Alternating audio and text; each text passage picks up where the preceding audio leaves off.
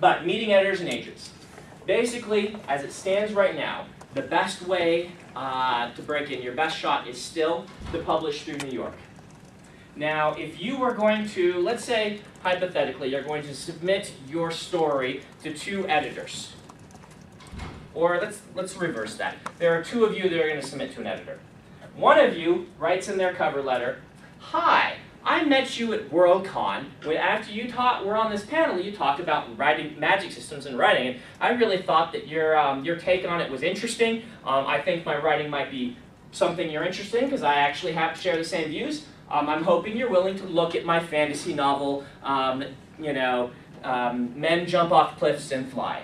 And the other one says, "Hello, to whom it may concern, here is my fantasy novel, Women Who Jump Off into Lakes and Fly. I hope you enjoy it.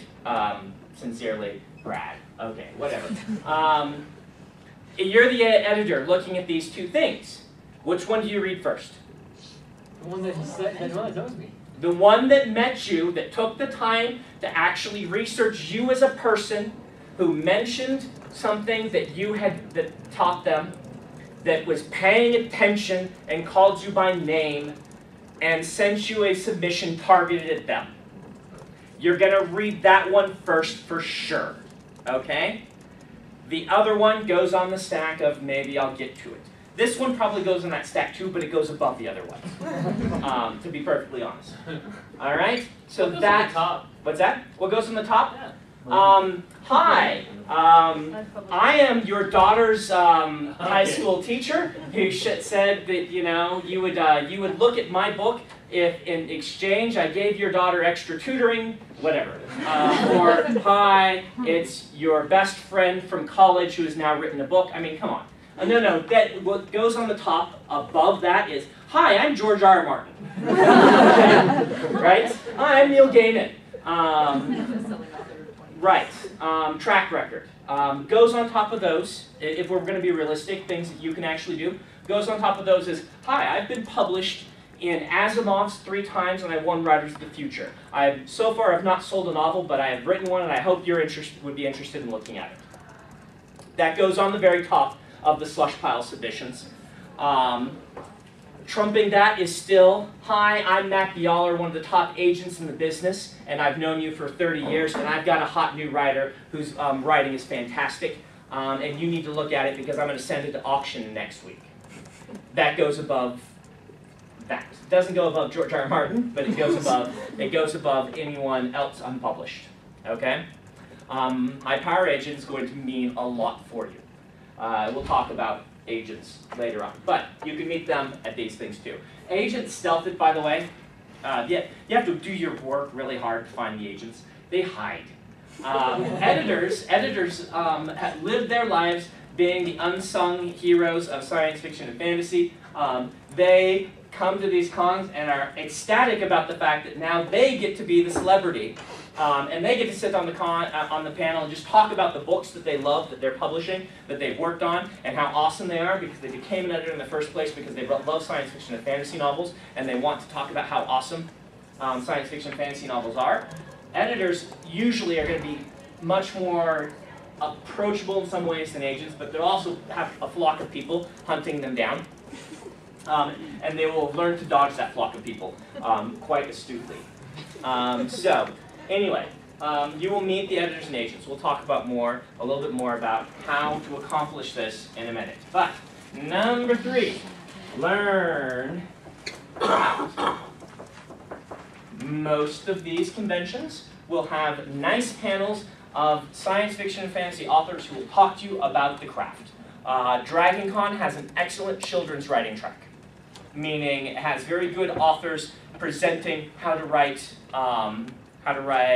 children's books. They have a dedicated track for that. Usually all the cons will have a writing track.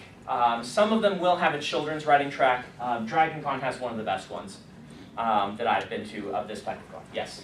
So, sorry, back on the editors and agents thing. Yes. So how do you meet editors? I'm going to talk about it. That's what I said. Don't worry. We'll get there.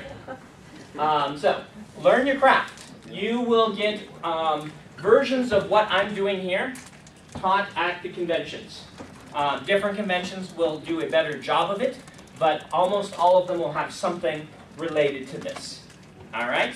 Yes? You mentioned the Nebula weekend. What does that serve as a line of like? It's over here, yeah, Nebula. It's like between these two, but it's more of a mini convention, meaning usually it only has 1 or 2 days of programming and not as many tracks. It's much smaller, but you have to look and see what they're doing for the given year. Ask Mary. She's at LTUE this week, and she's the vice president of SIFWA. Nebula is the Science Fiction Fantasy Award given out by by SIFWA, the Science Fiction Writers Association of America. It's like, you know, the Oscars. It's voted on by the members of SIFWA. So, and she's here. She's vice president. Scalzi's still president, I think. Scalzi! And I had to do that because, you know, I'm on camera, so I have to make sure that I'm keeping up the tradition. But yeah, anyway, so learn your craft. Number 4, meet authors. Meeting authors can be very helpful for networking. You can also get your book signed. But it helps you, you can ask the authors questions such as, who is your agent and are they here? Is that them over there? Thank you very much. Then, you know, asking, you know, what is your experience with such and such, or this? Or Sanderson writes this way. How do you approach it? Tell me how he's wrong. Can be very useful for you, and the authors are extremely approachable at these things. You can sign up for what they call coffee clutches, which are a little round table where about 8 people sit down with an author, agent, or editor, whichever ones are willing to do the coffee clutch, and you sit and chat with them for an hour, 8 of you. They're wonderful things. I would highly recommend them as one of your best modes of attack. And so if you're wanting to meet editors and agents, editors do them fairly frequently, agents do them infrequently but still do them, authors do them a lot. And so you can get lots of good information and help. 5, meet other aspiring writers. Being part of serious and skilled groups of aspiring writers can be extremely helpful for you. You can meet them. You can trade notes about different publishers. You can try different tactics. It's just good business to network with them. Okay? Yes. What were those things that those authors go to again? Coffee clutch. It stands for coffee. You go and have coffee with the writer. Or your favorite beverage. I don't obviously have much coffee at my coffee clutches, but they do give you free coffee or hot chocolate in my case. So, meeting other aspiring writers, equally helpful. Okay? So, these things can be very useful for you. I will talk more about this one in a second, but you can replace this by doing it other ways. For instance, you can replace it poorly by following the editors and agents' blogs. This is something that I would highly recommend that you all be doing anyway. You should be looking for their blogs. Or do you say? How do you find their blogs? Trial and error and searching and. Because I've tried that, and I'm not an idiot. But yeah. I can't find. They're not terribly good at publicizing them. Okay. But if you get onto like one of the industry blogs, some of them blog anonymously, and you can just follow those blogs. But if you get on one, they'll often have the blog roll on the side. You can kind of click on the others and start figuring out who people are. Patrick Nielsen Hayden, who's an editor at Tor, runs Making Light, which is mostly a left-wing political blog. So if you happen to be left-wing political, you're going to love his blog. If you're not, then, but you know, yeah, but it is his blog. Joshua, my agent, runs a blog. I think it's linked on his website. I think it's probably awfulagent.blogspot, but it might be like really blogger or something. I don't know. He uses all sorts of different things. I've got it RSS, but I don't know what it is. Look on his website. It'll mention his blog somewhere, I think. Follow their tweets, their Twitter. I mean, my editor, Moshe, has a Twitter feed. He doesn't update regularly, but he also has a Facebook page that he does. And, you know, they're almost all going to have something like this. I don't know, because when I broke in, these things didn't exist. And so I wasn't following them. Blogging exploded. When did blogging explode? It's like 5 or 6 years ago that blogging's like, boom, blogging! Maybe it was as early as like, you know, 2000, but I don't think it was, because in 2000, like, Google barely existed in 2000. So, you know, I broke in 2003. I started going to cons in 2000, and they were very useful for me. But anyway, all right. So you can kind of replace these things a little bit poorly by doing this. You can also replace them by reading the books that the editors and agents have worked on. Okay? This is harder, even harder than the blogs, because you have to find out what they're working on. But if you can figure out what they're working on and read those books, you can start to judge whether or not you're a good match for that editor or agent. Every time I say something like that around my editor or agent, they cringe, because they're like, I don't want them to look at the books that I've published and just give me something like that. I will publish, you know, if it's awesome, I'll publish it no matter what. That's what they say. Realistically, they will tend to have certain themes that they like. Joshua has a certain type of book that he really enjoys and gets behind. That's my agent.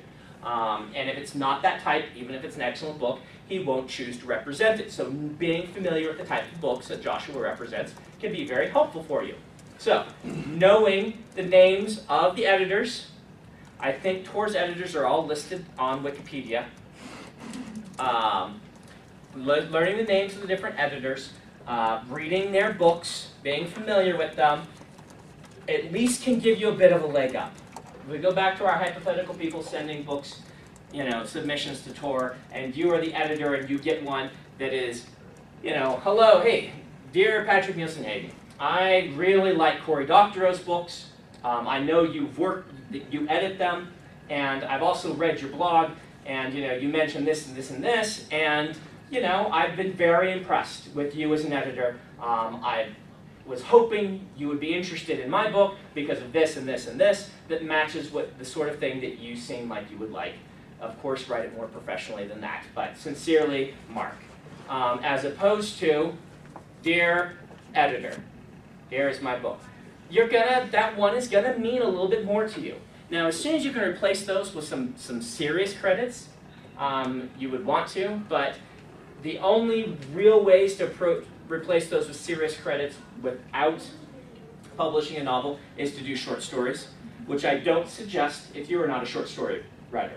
If you don't read them, if you don't write them, then pursuing that venue, despite what the old guard would say, is not going to be very productive for you.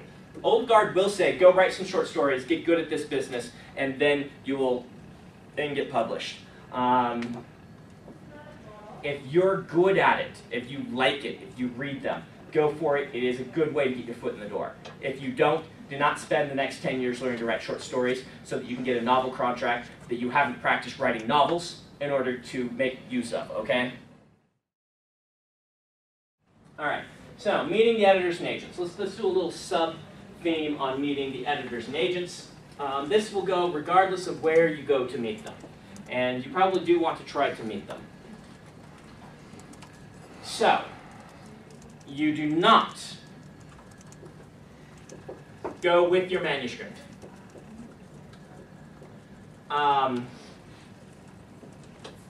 Is that the right abbreviation? I can never remember. MS. Is it MS? Yeah. What's MSS? Is that Manuscripts. Manuscripts, yeah. I don't go with plurals either. Don't go with manuscripts either. It means your plural wives. Yeah, that's right. Don't go with them either. Yeah. Don't go with your manuscript unless you're at a conference which says you will have a pitch or workshop session. Some of them will say. They will tell you if you're to bring a manuscript. Otherwise, you do not want to walk up with a manuscript. Why don't you want to walk up with a manuscript? Anyone know? Oh gosh, author run away. Yes, exactly. You got it. Nailed it. You're an editor? Oh, yeah. Mm-hmm. Yeah. So, sorry, Brandon. yes. What about if you made like business cards, just so they have something? Yeah, business cards are good. Okay, let's do, yes. Cards. They will throw them away, but it's worth having something to give them just in case. And maybe they will dig it out. Maybe they'll say, oh, you know, because people don't do business cards as much anymore. So maybe they will dig yours out, but that is a good thing. I would say yes, but don't go with the manuscript. Do go with a pitch. Oh, that's not. Pitch. Okay? Be ready to give your pitch if prompted. Okay? Do not go right into pitch. Okay? Meaning, you're not going to walk up and say, I want to pitch my book to you, can I? If you're really confident, you might be able to get away with that one. But usually, you want to say into the pitch when they give you an opportunity for it. This means you should, when you can do it, go with, once your book is finished. I would suggest you go anyway before, but certainly you want to get a book finished. You want to be going with something in hand, metaphorically, that you can give to them, okay? Do not go in costume. That's fine on the days when you're not pitching to the editors, but leave the costume at home. Yes, dress nicely, but not too nice. No suits then. Yeah, no suits. It would be my suggestion. Business casual would be fine. Even nice jeans and turtleneck. What Brandon would wear to teach class in, I guess, would be fine. You probably just don't want to do anything too wacky. Don't go with like a blinking button that says, ask me if I'm a Borg, or something like that, I'm sure they exist. Yeah. But are you a... but yeah, in other words, kind of present yourself. Remember, you're going to this as a professional. You are a pro, so dress like it. But suits, this is not an industry where anyone really wears suits, okay? We publish science fiction fantasy books, okay? I mean, Tom Doherty, yeah, Tom usually kind of wears a suit or something, but nobody else really does, except for Lee Modesett. But if suits are your thing, you can wear them eventually. But, that would be my suggestion. Now, what you're going to do is you're going to find the editor. How do you find the editor? Well, step 1, see if there are any panels or any coffee clutches. Step 2, ask their authors if their editor is there. Step 3, troll the bars or parties if you feel up to that. Troll, not as in troll as in pulling something behind you, not as in large hair and different colors and lives under bridges. So to do that last one, you're going to need to know what they look like. Not too hard with Google. Stalk them just a little bit. It's okay. They're looking to make a professional contact. Don't send them stuff in the mail, but go ahead and look and see what they look like.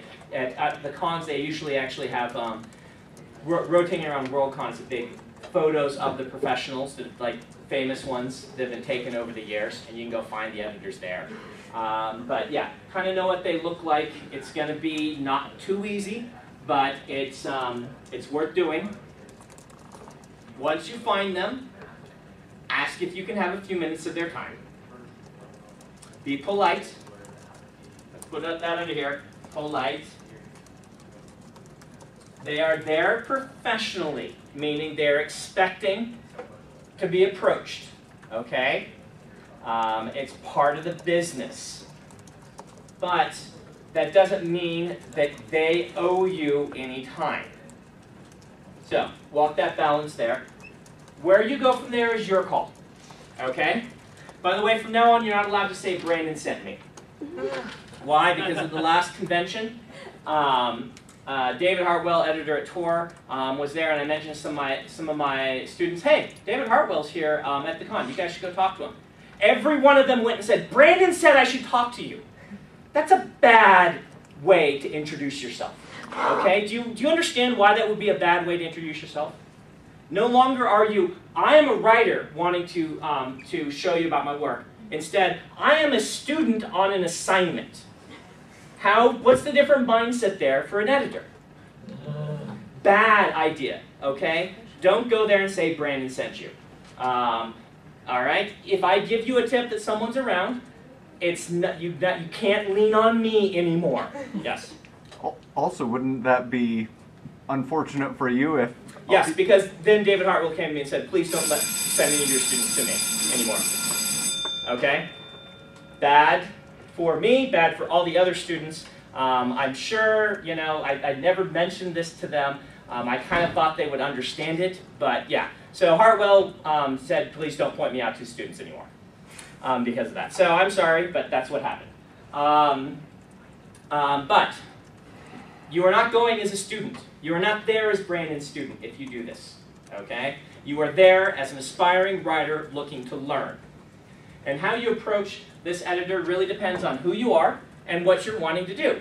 If you want to ask them a bit of advice, go with that route. If you want to compliment them on a book you've read, go that route.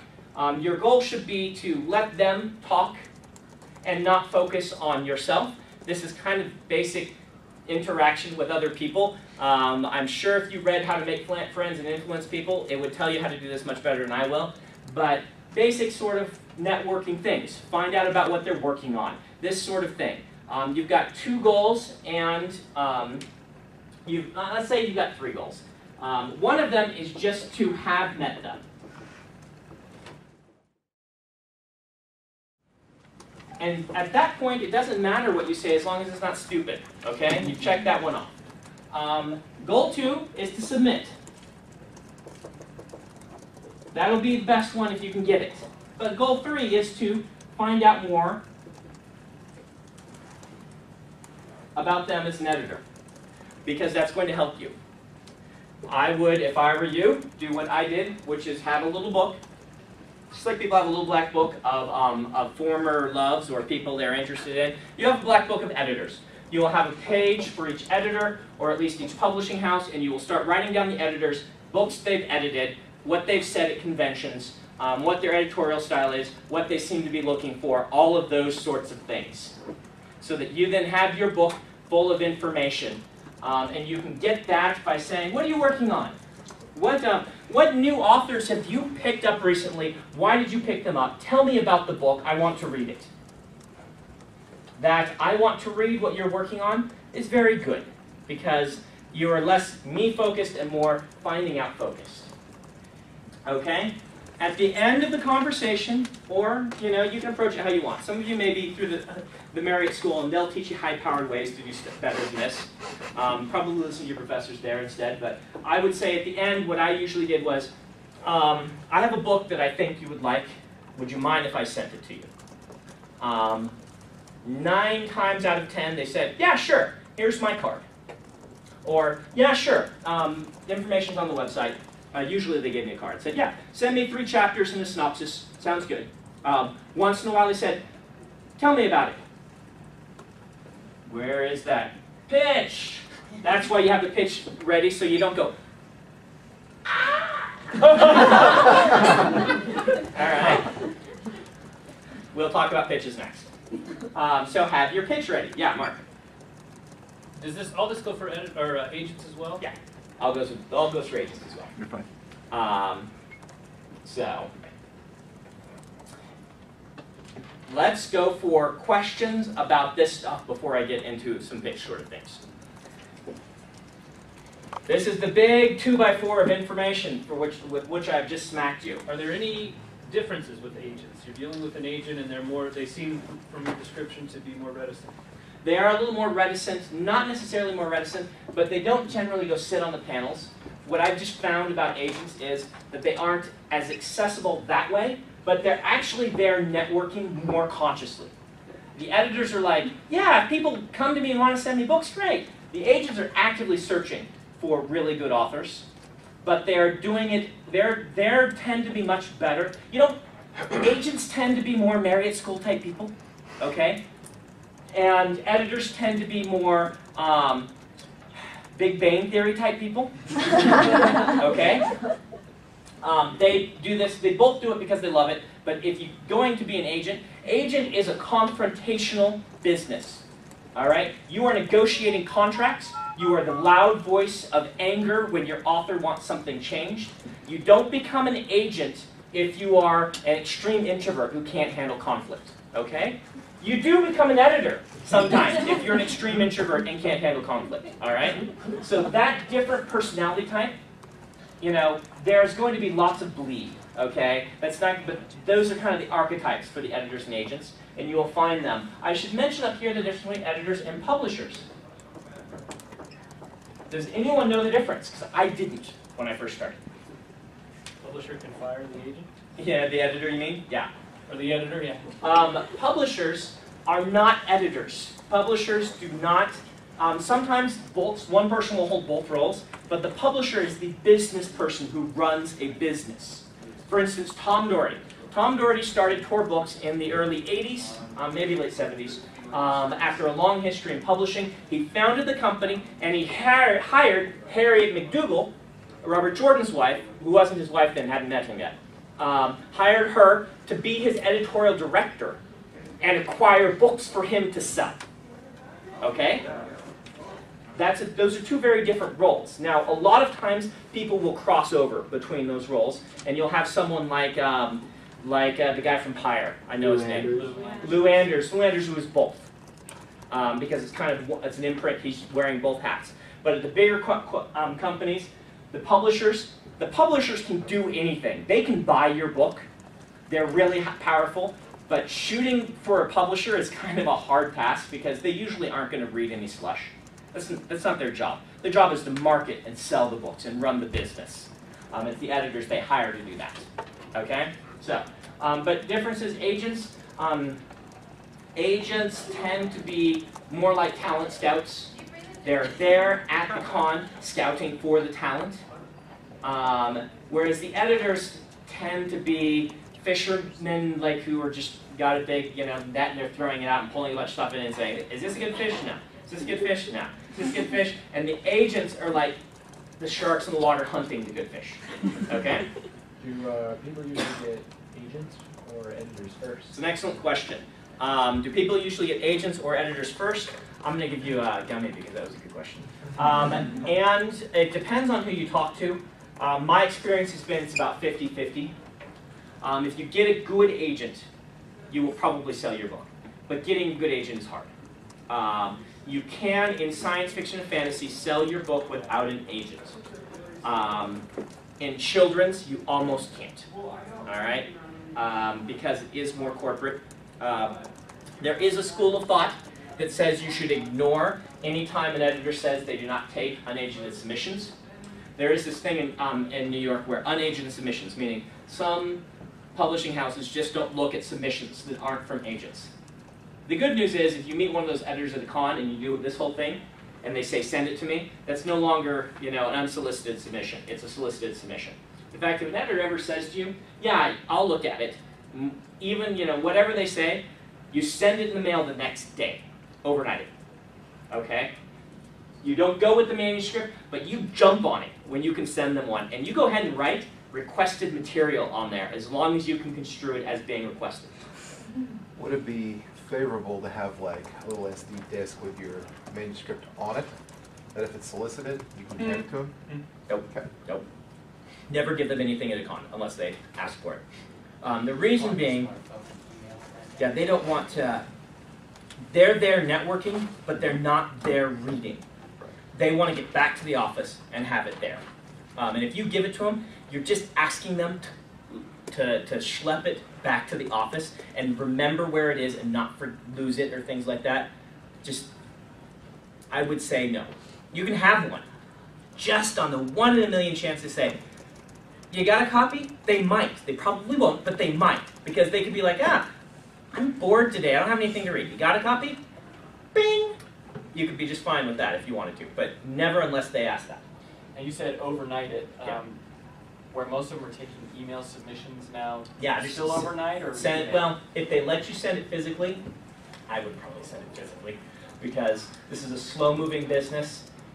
People are still used to reading physically, and I would go ahead and send it physically with then with the little SD card or something like that attached, or send it physically and by email or something. But it's so much harder to ignore something physical.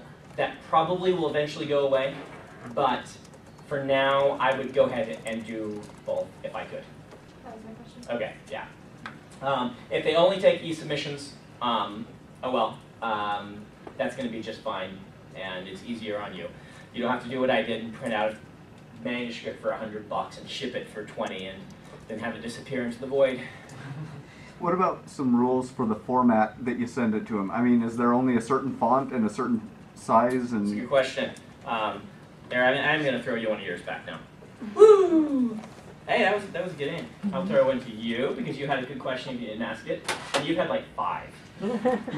Okay, so Because I already have a business card to pay for my tickets to the conferences. once upon a time there was a very set way to do it. There is no longer. I'm gonna say that. Don't put in the weird font, but they can change it in 10 seconds, and they probably have a macro that does it. So just don't do anything weird unless they suggest. If your default these days is different than what it used to be when I was breaking it. Your default should probably just be whatever, Times New Roman or Calibri, whatever the one that, 11 point double spaced, always double space it, and put numbers, page numbers on. Whatever the writing guidelines are, follow them. Yeah, do follow them, whatever the writing guidelines are. But if you're doing e-submissions, the writer's guidelines, they've all begun getting relaxed. But as long as you're not crazy, you're going to probably be okay. Do go and look and see if they have writer's guidelines, and just do what they say. It'll take you 10 seconds, and it'll make you look more professional. Okay? Other questions?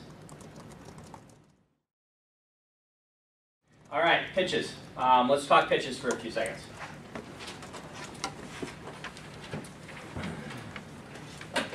Ideally, when you go, I would suggest you have prepared 3 different levels of pitches.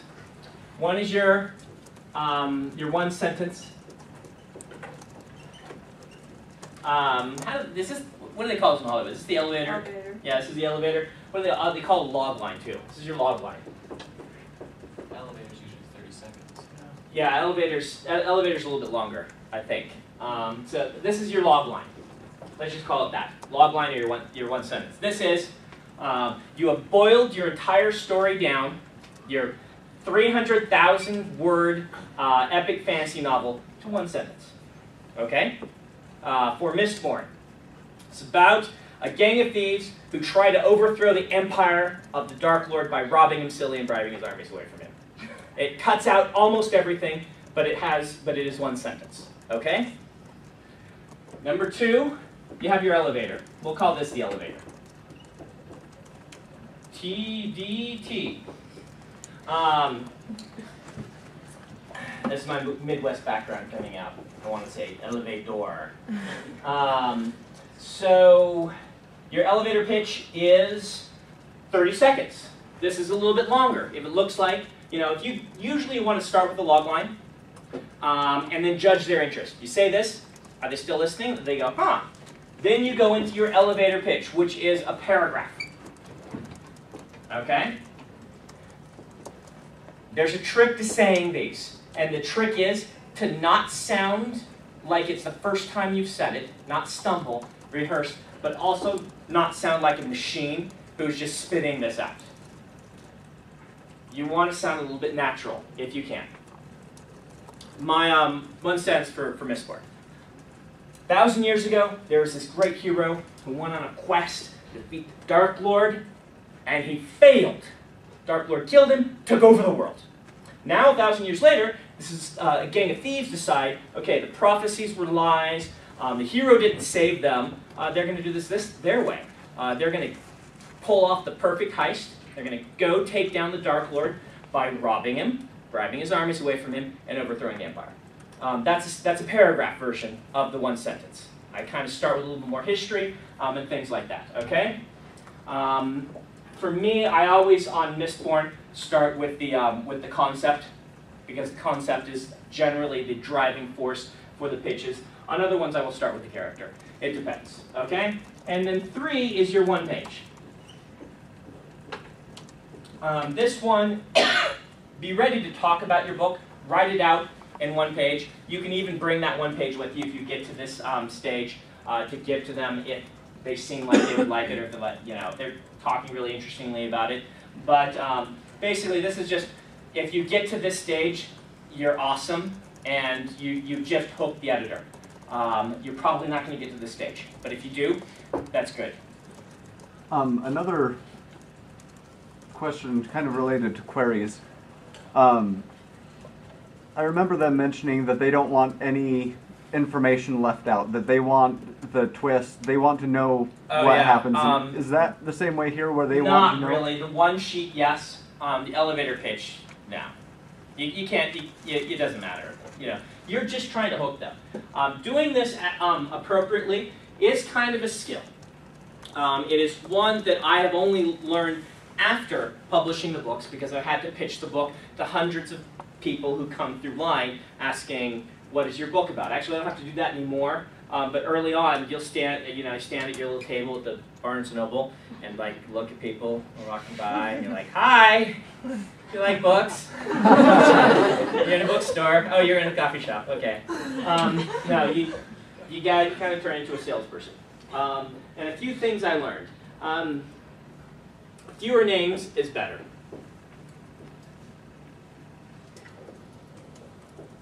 You mean names of characters? Yep. Yep. Stay away from the pitch that is, Jethro Ptolemy lives in the Ptolemaic kingdom. He is one of the Ursiwin, who are a fantastical magic group of knights that fight with a magic call. You're just defining things. Don't do that. Stay away from that.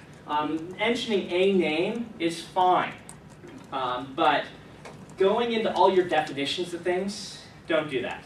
Don't do that in your log line or your elevator. You can start a little bit in your one sheet, okay? So, fewer names equal better. Point number 2, pick something exciting. There should be one thing about your story, at least, that is just a good hook. What is your hook?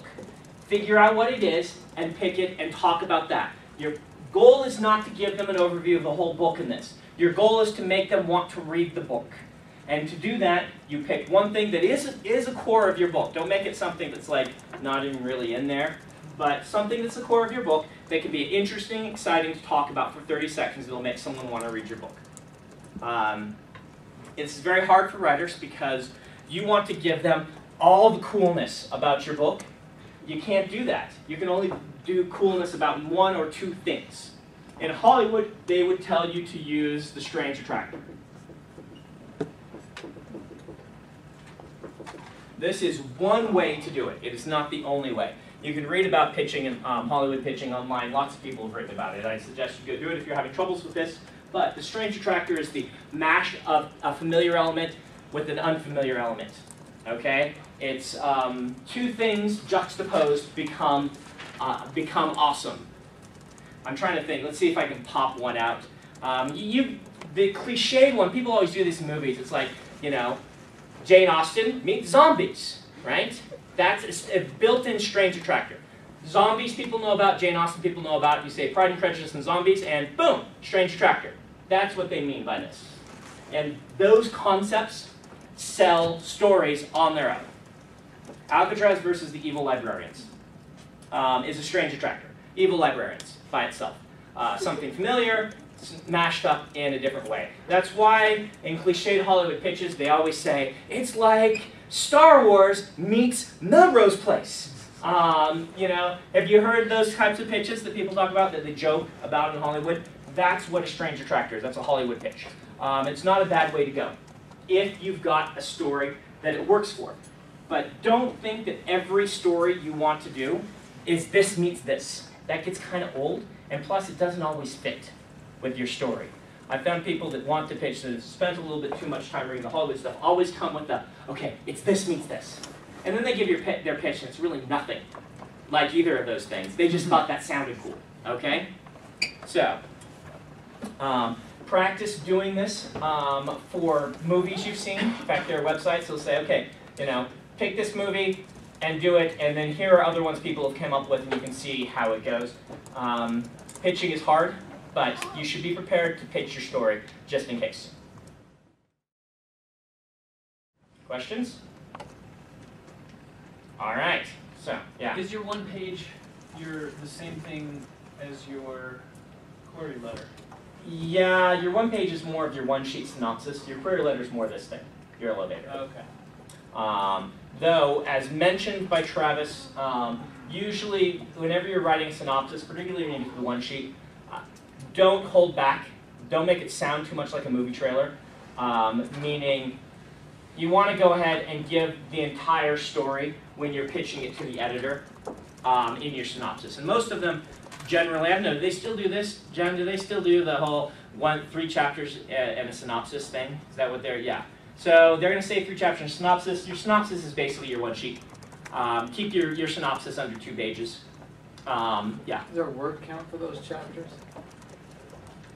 Just don't be dumb. A lot of them will say 100 pages, double-spaced, is what they mean by that. But really, remember the piano metaphor? They can tell on page 1, just like you can tell a bad pianist, they can tell a bad writer on page 1, paragraph 1. And so they want to have a page to be able to tell, okay, is this a bad pianist? And if you aren't, that doesn't necessarily mean you can still hold a story. It just means that you can hold the prose. At that point, they want to read 2 or 3 chapters to get a feel for if they feel like you can hold the story, if you can carry it off. And so give them enough that they can do that, but don't overload them. If your chapters are like 2 pages long, honestly, if I were you, I would go and take 10 of those and name them chapter 1, just for your submissions. Put line breaks in between instead, and then get them a nice, get them 50 or 60 pages is what I would shoot for one of these. No more than 100. Yes. Do you have any advice when an editor asks you a question after you've pitched and you can't think of an answer? Better luck next time.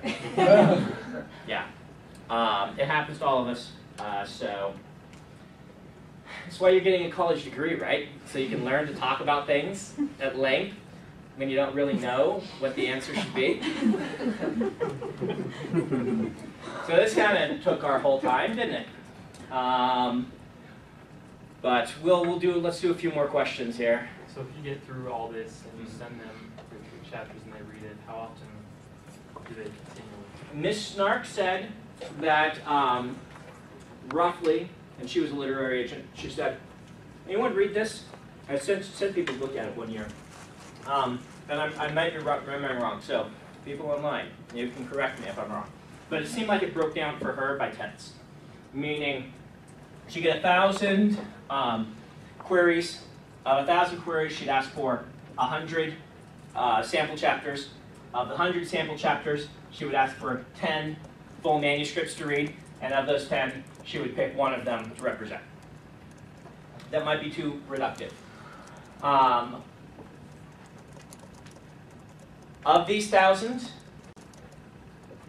half are going to be queries sent to an agent representing the wrong material.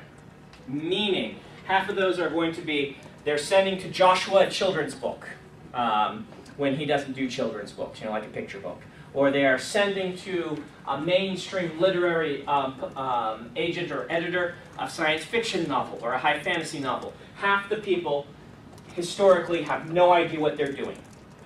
Leading Edge gets a little bit better than that, don't you think? Or is it? We get mostly stuff that's sci-fi or fantasy. Whether it's good is a completely different question. But half of those they say for a literary agent for queries, because queries are so easy to send off. Half of those have no idea what they're doing. Okay. Of these 1,000 sample chapters, you can toss away 75 of them after the first paragraph, I'd say. Just like if 100 people sat down, like I said, to play piano for you, if they think they can play piano, you will be able to tell after 5 minutes which ones you would pay money, good money, to go see, and which ones you wouldn't. Okay? So, this is where, getting here is where all that stuff I talked about, what is it, 2-3 weeks ago?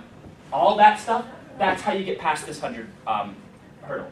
To get past this hurdle, do all of this. Or learn to write really good query letters. I'm horrible at them. But it's basically your elevator pitch, tweaked a little bit more to bring it like one step closer to this, is your query. But yeah, you can bypass that by meeting the editors or just write really good queries. But get past this by doing that. Get past this by practicing a whole lot and being able to carry a plot. This is stuff, all the rest of the stuff I'm going to talk about in the class is that sort of stuff. Speaking of query letters, when you say, if you go and you meet an editor and they say, send this to me, or when you send a query letter and you know the editor's name, would it be better, do you think, to just send the letter with the editor's name, or if in the writing submissions they say, send it to... No, send it to the editor. If the editor asks for it, send it directly to the editor. In fact, one of the main reasons to do what I'm talking about here is to skip that. Because usually on the website they will list acquisitions editor. For a lot of the big publishers, that just means put it in the stack. And any editor who walks by may end up reading it. You don't know which one. Sometimes there is an acquisitions editor whose dedicated job is to read the acquisition stuff and then pass it on to other editors to acquire. I think Deseret both works that way. I think they have an acquisitions editor and a separate person who works on the book once they bought it. Am I right on that for Shadow Mountain? Yeah. And some publishers work that way. But if you've met one in person, they will tell you to send it to the acquisitions editor if that's what you're supposed to do. If they don't, you'll just passed a big hurdle, and hurrah for you. One of the main reasons to do what we're talking about. You're just shaving off this one, if you can, by meeting them. Sometimes they'll accept the whole manuscript, but you often don't want to send the whole manuscript, because once you send the whole manuscript, you're basically committing. There's a kind of a gentleman's agreement in publishing that if someone has the full manuscript, they get to consider it until they say yes or no, and then reject it. That's slowly fading away and becoming not as much an issue, but they call it simultaneous submissions. Some editors are fine with it, but if they don't say anything, generally, one person can have the full manuscript at a time, and that's just kind of the way, it's a gentleman's agreement that is not very favorable to the authors. Agents are allowed to send to as many people as they want. Yeah. Do they ever let you know, like, I'm not interested, so you can send to other people? Or? Yes, they do. They should be sending you rejection letters if they're on the ball. If you don't hear from them in 6 months is usually what they say. So you can send them a postcard and say, hey, are you still considering this? By the way, this is why you want to have more than one book. A launcher set on Moshe's desk for 18 months. Yeah.